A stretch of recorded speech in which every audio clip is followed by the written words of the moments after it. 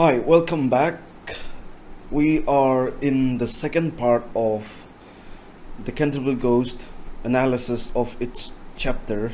I will be assuming that you have watched the full video, part 1 of the Canterville Ghost, where I have talked about the Canterville Ghost in detail regarding the introduction, character analysis, and the background of the novella, the historical background, and chapter 1. I will not be talking about all those in part 2. So here what I'm going to do is I will be going through chapter 2, chapter 3, and chapter 4, so 3 chapters.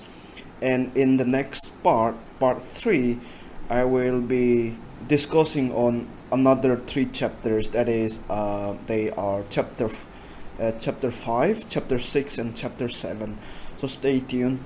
In this part, this second part, I will be going through chapter 2, chapter 3, and chapter 4 in detail. So we are slowly getting this idea about the ghost as we go on, and we are slowly encountering who this ghost really is. So in chapter 2, we will come to know who this ghost really is, and also this ghost has he has this trait to even be insulted. And in chapter 2, we will come across the first appearance of the ghost. Despite warnings from so many people, including Lord Canterville, Mr. Otis was adamant. He really wanted to buy Canterville Chase, and he was not really bothered about the ghost and the house, which has been haunted and is still haunted. He was a really practical man, along with his family from America, and they were not really bothered about ghost or a place being haunted. They've already purchased Canterville Chase from Lord Canterville, and now they have taken possession of Canterville Chase, including its resident. There's someone there, so they've taken that person as well. And who is that? He is none other than the ghost. So they are inside the chase now. The next morning, when they came down to have breakfast, they found another terrible bloodstain. Remember in chapter 1, Washington Otis humorously talking about this detergent brand, kind of like this Pinkerton detergent and that stuff. And the moment Washington saw it, he was not impressed with Paragon detergent. So again, this whole link or attachment with consumerism and brand consciousness. It must be the work of detergent, Paragon detergent, because I tried a lot yesterday and it's gone. Now just look at it, it is back. It must be the fault of Paragon detergent. I have to write a complaint or something. So again, direct link. So brand conscious, this whole idea of consumerism, let's keep that in mind. So again, he rubbed the stain for the second time. However, the next day, the day after that, the bloodstain appeared again. The first appearance of the ghost is seen in chapter 2. It was at 11 o'clock. Everyone had retired. After some time, Mr. Otis was awakened by a curious noise from the corridor outside the room. And when he sort of kept listening, it was like the sound of the clanking of metal and seemed to be coming nearer, closer. So at once he got up, struck a match and looked at the time. When he looked at it, it was exactly 1 o'clock. He was quiet and calm, nothing. For example, if we are in the place of Mr. Otis at the dead of night, we might be scared, we might panic. Remember, it is midnight, 1 o'clock. However, this man was so calm, so quiet, and nothing felt his pulse, and was not at all feverish.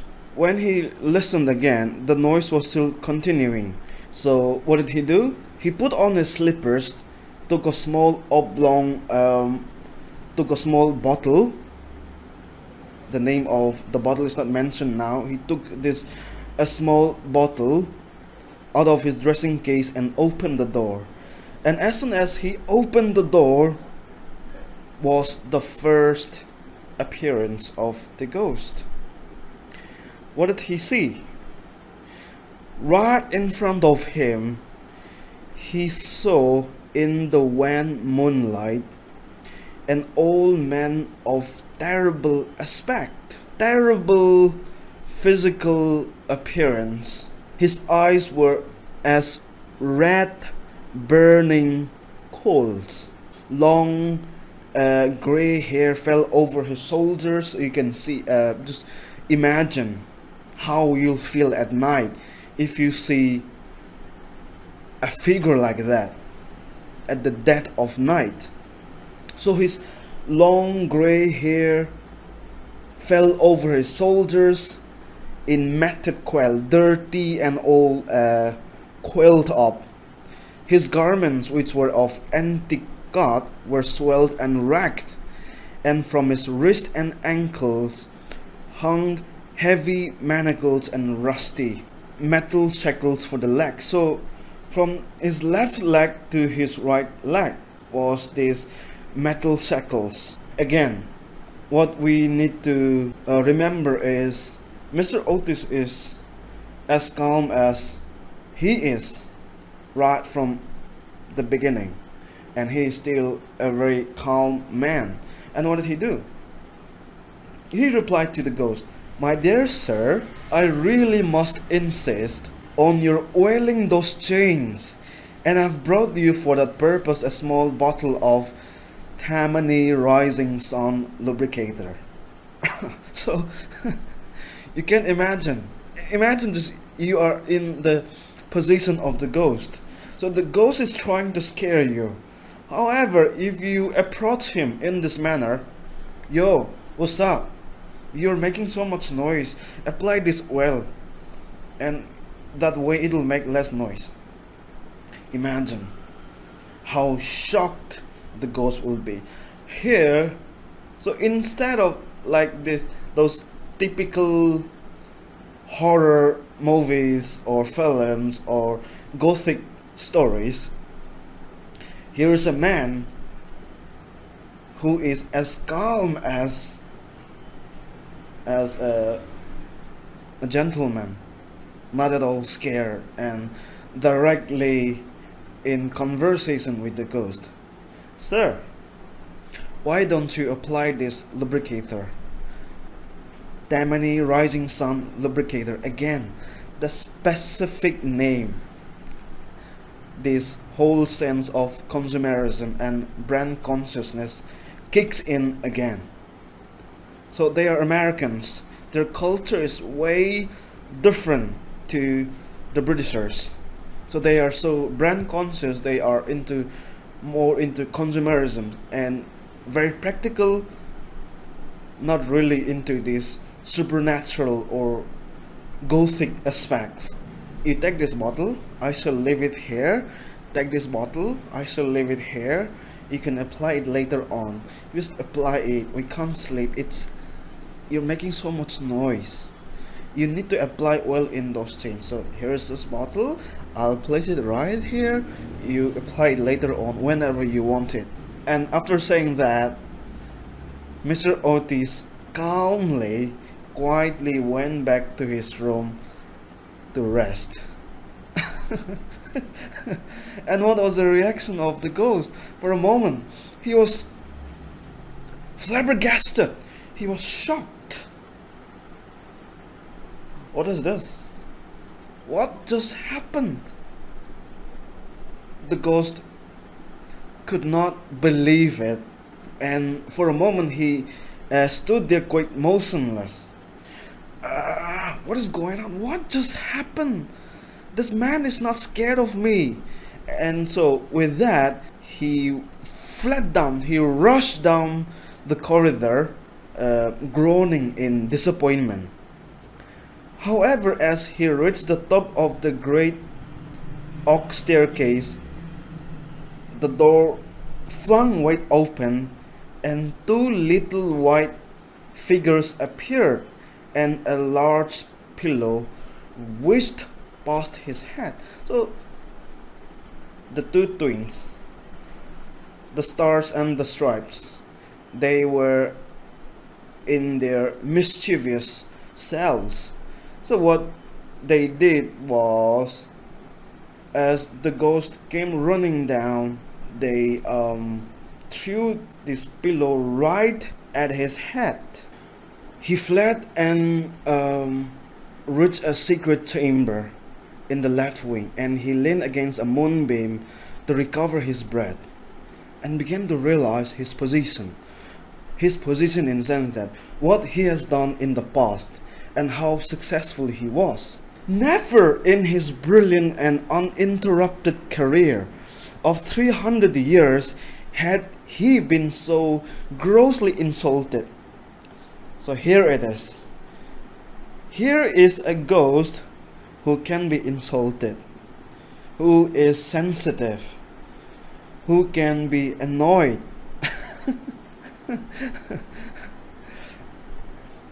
I mean, I haven't come across a ghost like this, a ghost like Sir Simon, who can be sensitive, who can be insulted. So now he is reflecting on his position, what he has done in the past. So never in his brilliant years, 300 years, he had never been this insulted. He thought of the Dowager Duchess, whom he had frightened into a fit as he stood in the glass in her face and diamonds. And you know, the four housemaids who had gone into hysterics. As soon as the four housemaids saw him, they shrieked with fear. And also Sir William Gall, old Madam of Tremoillac, who, having awakened up one morning early and seen a skeleton seated in an armchair by the fire reading her diary. And also Lord Canterville. Lord Canterville was also scared. He was found choking in his dressing room with the knave of diamond, that is the card, choking with the cards which he used to play. And he confessed that he had cheated Charles James Fox out of 50,000. All his great achievements came back to him. He has been insulted. He has been hurt by Mr. Otis and by his family. Mr. Otis and his family. He has been hurt. So all his great achievements came back to him.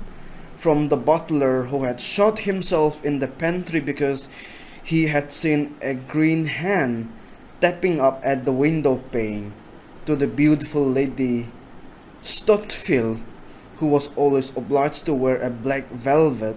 He also recalled his last appearance, the last appearance before the Otis family moved in.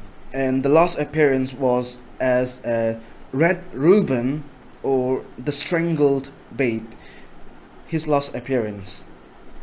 And he debuted his first appearance, I'm talking about before the Otis family moved in. Alright, his first appearance in the house, he debuted as Gond Gibeon, the bloodsucker of Bexley Moor. Thinking about all this, from his first appearance to the last appearance before the Otis family moved in, he was so successful. For 300 years, he had never been this insulted. Why is he so insulted? He's so insulted because his sole purpose is scaring people living in the house, living in the chase, the Canterville chase. But the present inhabitants, they're not scared of him. And for that reason, he is hurt, he is insulted. It is quite unbearable. Throwing pillow at him and also being offered this rising sun lubricator. He was insulted and it really hurt his feelings. So the ghost is hurt. His feelings is hurt, and accordingly he was determined, I shall have my vengeance, I will not leave it. So his first appearance in front of the Otis family has been a complete flop. Not just flopped, he's insulted. However, he's made up his mind, I will not give up, I shall have my revenge. And with that, we get to the end of chapter 2. We move on to chapter 3. Chapter 3 is entitled as Ghostly Strategies. So here we will come to know the presence of the ghost. The presence of the ghost being acknowledged by the Otis family, and bloodstains in different colors, Virginia's reaction to the bloodstain, second appearance of the ghost, as well as the third appearance of the ghost. We will be going through these points in detail.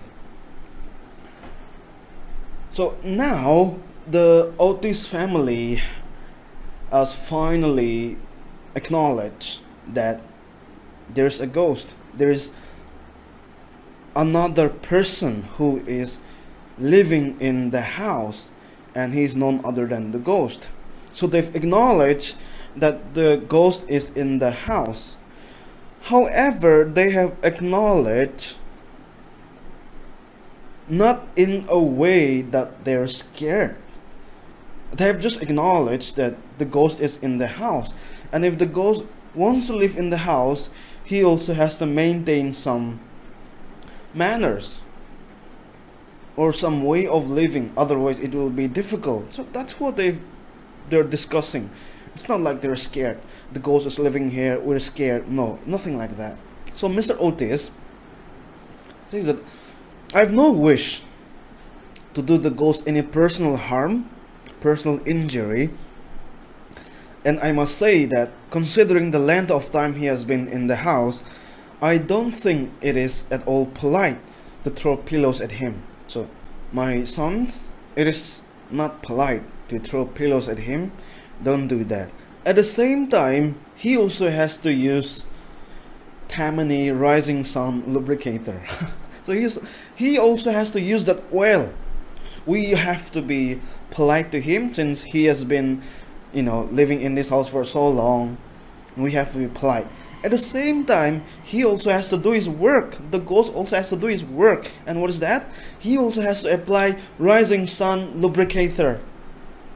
Otherwise, we shall have to remove the chains. Look at how Mr. Otis is talking. He's talking as if he's addressing or talking about an actual person, that the ghost, a human. If he refuses to use Rising Sun lubricator, we have to remove his chains because we can't sleep. We cannot sleep. So that's how they have talked about. For the rest of the weeks, they were undisturbed. The only thing that excited any attention was this continual renewal of the blood stain on the library floor. In chapter 1, Washington removed the blood stain with Paragon detergent. In chapter 2, also removed. Next day it was there. Even now, the blood stain has appeared again. And what is funny is the blood stains are in different colors, not just the red blood stain. And let's look at the colors, the different colors. Some morning it was dull red, and it was vermilion. Next morning, that is red, the color of blood, vermilion, and rich purple. And once they came down for family prayers, they found the stain in this emerald green, much to their amusement. And they even placed this bet. Tomorrow what will be the color? I think it will be red. I think it will be purple, green, something like that. So they started to place a bet. So it was so amusing to them.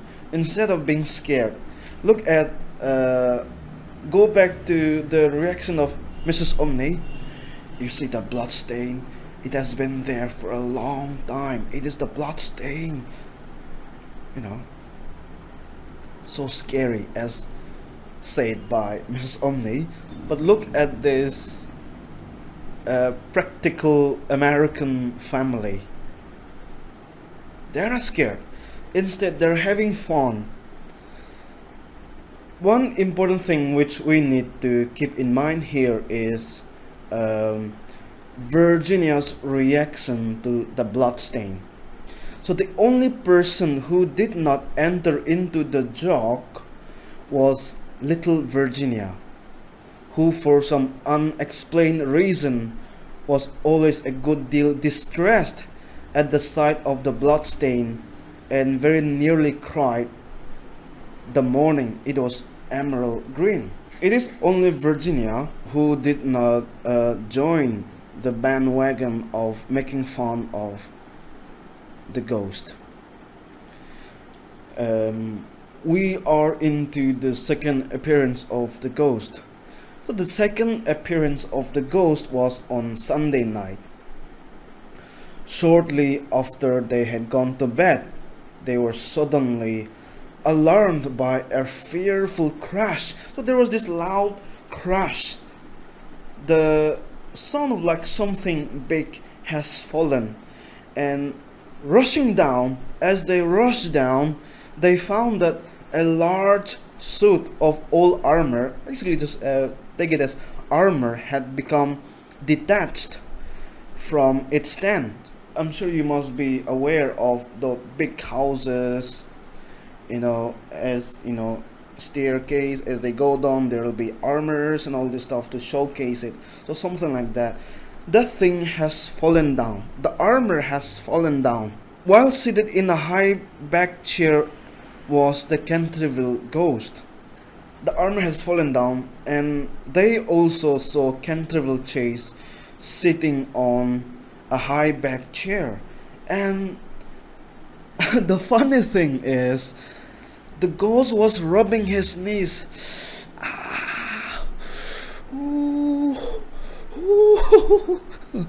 So this is the ghost who can feel the pain, who can be insulted, who can be hurt, whose feelings can be hurt. So here the ghost is feeling the pain and he's rubbing his knees. And what happened? The twins, having brought their pea shooters with them, at once discharged their pellets straight at the ghost. As the ghost was writhing in agony, feeling pain, the twins discharged their pea shooters straight at him. The ghost shrieked in, a wild rage, and he swept through them like a mist, extinguishing Washington Otis's candle as he passed leaving them in total darkness. He did this because he had been so successful in the past, and he was determined to give his celebrated peal of this demonic laughter. This demonic laughter had more than on one occasion found extremely useful, and it was said to have turned Lord Raker's wig or the hat in a single night, and had certainly made 3 Lady Canterville's French governesses giving warning before their month was up. So 3 governesses, we give up, we don't want to stay here. So in the past it was so successful, this demonic laughter. He accordingly laughed at his most horrible laugh. So thinking about the past, how successful it was, he gave his best laughter, this demonic laughter.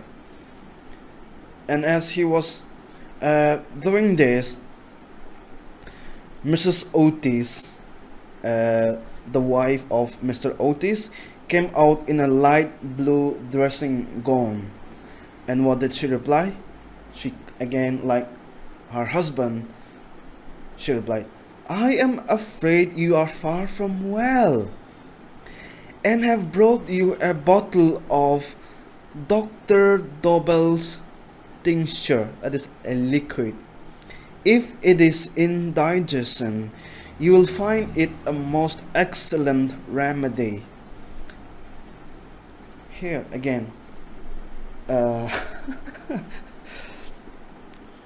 Mrs. Otis is also not at all scared, and like her husband, she just moved out from her room and very calmly addressed the ghost. "I'm afraid you're not well, so I have brought you this Dr. Dobell's liquid." Again, brand, Dr. Dobell's specific name. "You have this. If it is because of your indigestion, it will be really helpful. We've been using this, and it is so helpful. So you use this." The ghost, what was his? Can you imagine what his reaction will be? The ghost glared at her in fury, and began at once to make preparations for turning himself into a large black dog, which was an accomplishment in the past. However, he hesitated. On reaching his room, he entirely broke down and became a prey to the most violent agitation. Typical style of the ghost scaring humans, that conventional style has shifted, or it has interchanged, in the sense that the Otis family is not the prey. Instead, he is the prey now, P-R-E-Y. And he broke down, exhausted, disappointed, insulted, annoyed, deeply hurt. We're talking about the ghost. Remember, we're not talking about a human, but a ghost. He hoped that the Otis family will be scared of that armor, and they will be at the same time thrilled by that armor. But it turned out to be the opposite. They were not at all scared. The armor was too heavy, and he was completely overweight, overpowered by the weight of the huge breastplate. He has been hurt. His second appearance, he tried to recover himself. He tried to encourage himself. Remember, this is a ghost who can be hurt, who is really sensitive. And he resolved to make a third attempt to frighten the United States minister and his family. So first attempt flopped, second attempt flopped, it did not go accordingly. Third attempt, he has again resolved to scare the Otis family, and he selected August 17 for his appearance, for his third appearance. That is on Friday 17th August. What was his plan? Let's look at his plan. So his plan of action was this: he was to make his way quietly to Washington's room and then laugh at him from the foot of the bed of Washington, and he will stab himself 3 times in the throat to the sound of low music. He doesn't like Washington. He has these grudges. Remember, this is a ghost who can also have grudges, who also has, grudges, and he felt this grudges for Washington. Why? Because Washington has the habit of removing the blood stain, and he did not like it. So after that, he was to proceed. He was to go to the state's minister and his wife, Mr. and Mrs. Otis, and there he will place his wet hand on Mrs. Otis' forehead while he hissed. At the same time, he will hiss into trembling husband's ear. So first he will go to Washington's room. He will stab 3 times, and after that he will go to Mr. and Mrs. Otis' room, and what he will do is he will place his wet hand on Mrs. Otis' forehead, and he will hiss into the ear of Mr. Otis. What about Virginia? With regards to Virginia, the ghost had not quite made up his mind yet. He wasn't sure what he will do with the ghost, with Virginia. So, because why? The reason being, she had never insulted him in any way and was pretty and gentle. So he thought like maybe a few hollow groans from the wardrobe will be sufficient, because Virginia has not troubled him. She is also very pretty and gentle. I will not be harsh on her. So maybe a few hollow groans will do. That was what he has made up. And as for the twins, he was quite determined to teach them a lesson. I will not leave them.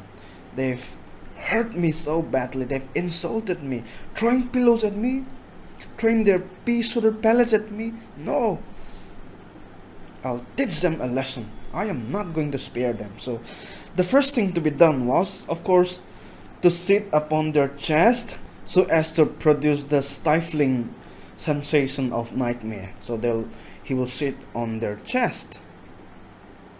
Then, as their beds were quite close to each other, to stand between them in the form of a green, icy cold corpse, green, icy dead body, till they become paralyzed with fear, and finally to throw off the winding sheet and crawl round the room with white bleached bones and one rolling eyeball in the character of Dumb Daniel, or the suicide skeleton. So that was his plan for each character, for every one of them. He has made up his mind. So at 10:30, he heard the family going to bed. He stepped stealthily out of the wainscoting with an evil smile on his cruel, wrinkled mouth. Ha ha ha. So tonight, third attempt, I am not going to spare any one of them. Ha ha ha ha. So that wry smile. Then the clock struck 1:15, and he felt the time was come. My time has come, and now I have to approach. He chuckled to himself and turned the corner. But no sooner had he done so than, with a piteous wail of terror, he fell back and hid his white face in his long, bony hands. He was scared, he was frightened. Right in front of him was a horrible spectre, motionless. Right in front of him was a horrible spectre, motionless as a carven image and monstrous as a madman's dream. So right in front of him was a big figure, a spectre, a ghost, another ghost. So he has encountered another ghost in the third appearance. So its head was bald and burnished, its face round and fat and white, and hideous laughter seemed to have writhed its features into an eternal grin.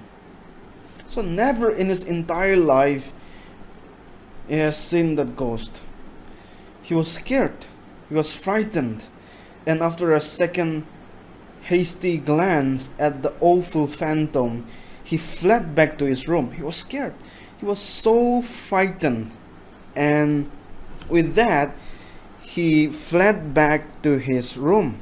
Despite his efforts to scare the Otis family, he is the only one who is scared.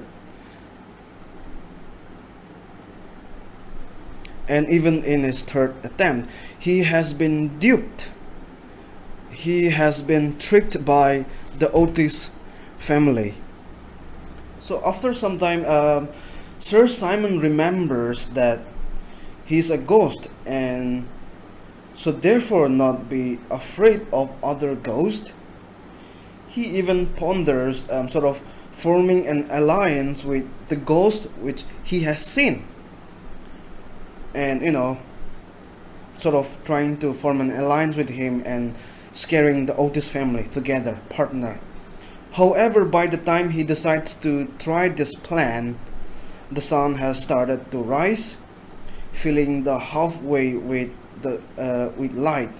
The extra illumination helped Sir Simon. So it is almost daybreak, and Sir Simon was able to see the other ghost.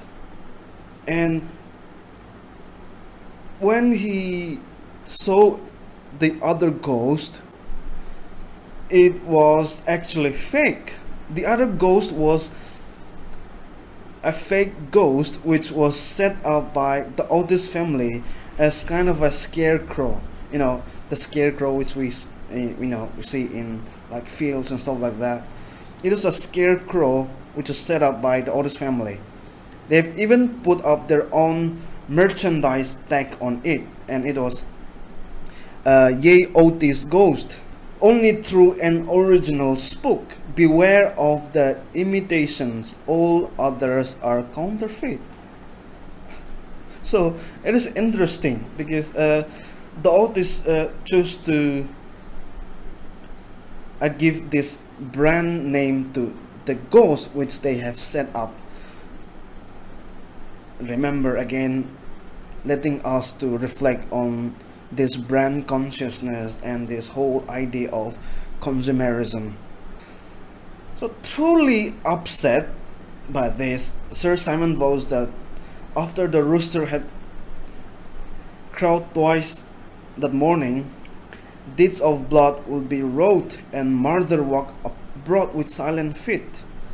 Sir Simon has read in ancient books. It is an oath long used by his family. Every time it has been uttered by a Canterville, the rooster has crowed twice and the oath has been fulfilled. Today, however, the rooster only crows once. Instead of enacting deeds of blood, Sir Simon retires to a late coffin for the day. Again, disappointed, frightened, shocked by the ghost, trying to scare the Otis family. He has been scared by the fake ghost, that is by the Otis family. So third attempt again flopped. He has been hurt again, and he retired to a comfortable coffin and stayed there till evening. Remember again, this ghost is really hurt, and his feelings are hurt. We come to chapter 4, Schoolboys' Tricks. In chapter 4, the war is on. It's game on. Sir Simon and the twins in particular have, taken up arms to hurt each other, to scare each other. The bloodstain is renewed, removed, renewed, removed, renewed with different colors. In chapter 4 we will see that. And also one remarkable thing in chapter 4 again is the ghost is weak, tired, and nerves shattered. His nerves are shattered. He is weak and tired. Which again makes it really funny, because we have never come across a ghost who is weak and who is tired and who can also have feelings. In chapter 4, the next day the ghost was very tired, and for 5 days he kept to his room, and at last made up his mind to give up the point of the bloodstain on the library floor. I'll rather give up this bloodstain. I'm tired, I'm weak, and there's no point. I think it's best that I give up. And he was disappointed.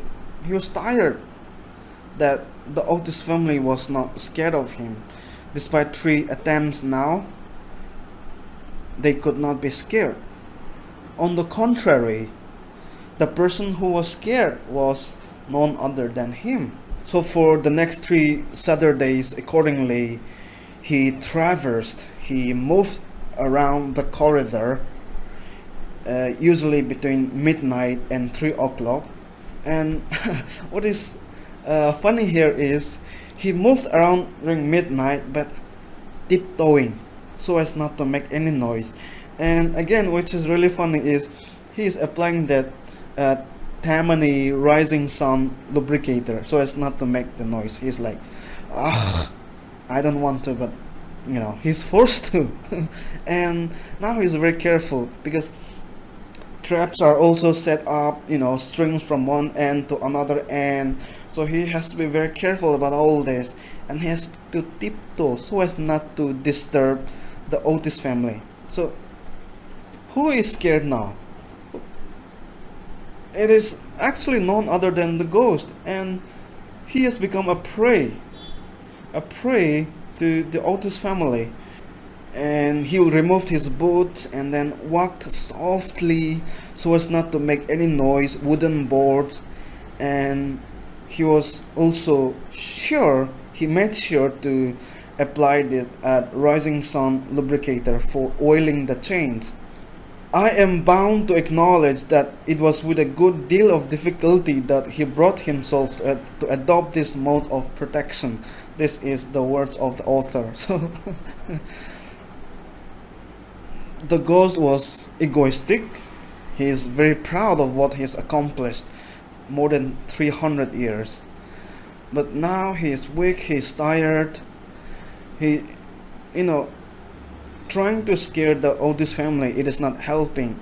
So for now, he, with great effort and difficulty, he had brought himself to adopt this idea of applying Rising Sun lubricator so as not to scare the Otis family. And he also slipped into Mrs. Otis' room and stole that bottle again. And he also found out that strings were continually stretched across the corridor, over which sometimes he would trip in the dark.